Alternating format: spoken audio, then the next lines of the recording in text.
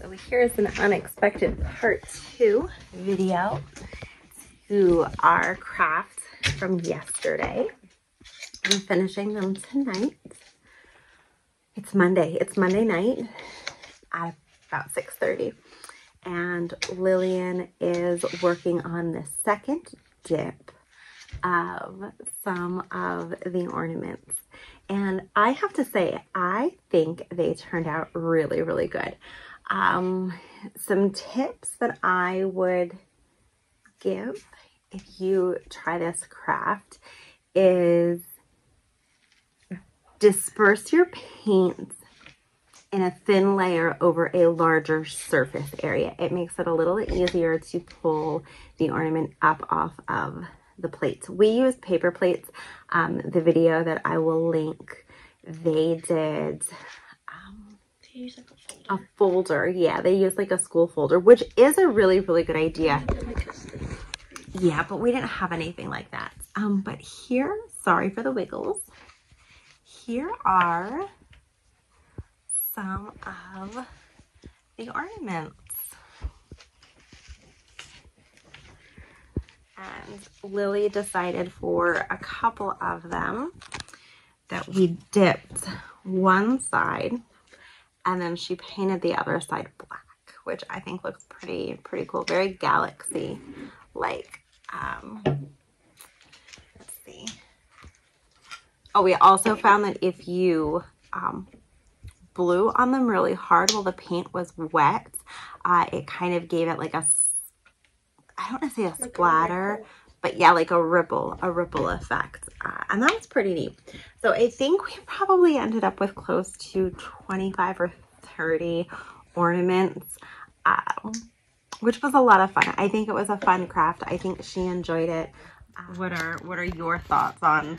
I thought it was fun. It was like a cool way to make like personal stuff. Okay.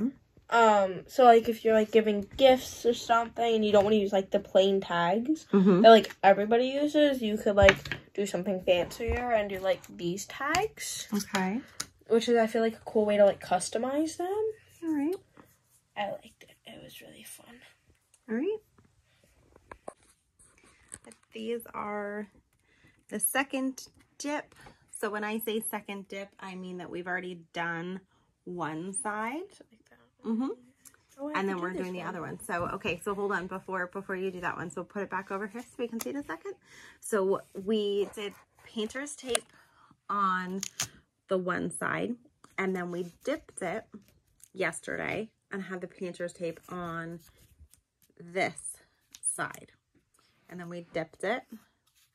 So then we took our painter's tape and put it on our dipped side, and then Lily will dip these again, and they'll have to dry overnight. But we did a whole bunch of different colors. We each kind of picked a color theme, and then at the end of the night, she decided to just go with some solid Christmas colors. So we have vanilla is like this neutrally color, white, green, and red for some very traditional Christmas ornaments.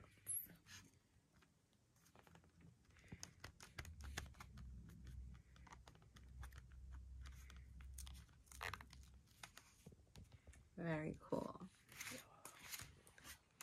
So I do hope you guys enjoyed that little craft idea.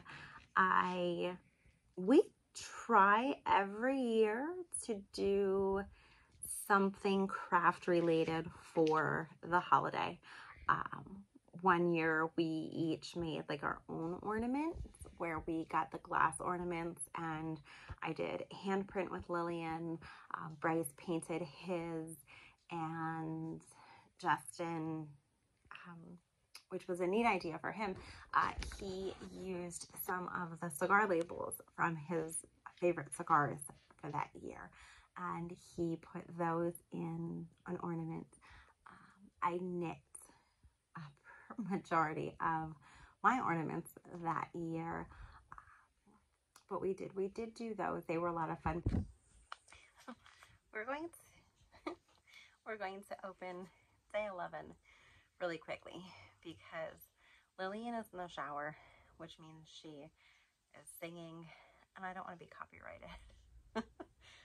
Not that you guys can hear her, but Lord knows what YouTube can hear. And Dill just came up. So we're gonna open this real quickly. Day 11. Here we go. I wanted to do this morning, but Justin was sleeping. He had to day off. So we're getting to this. Yeah. Love it. Love it, love it, love it. Do you love it too? All right, we agree. We love it. I am ready for toady creases. So when I knit my socks, I do like to use a 9-inch circular knitting needle. However, when it comes to the toady creases, you can really only get so far.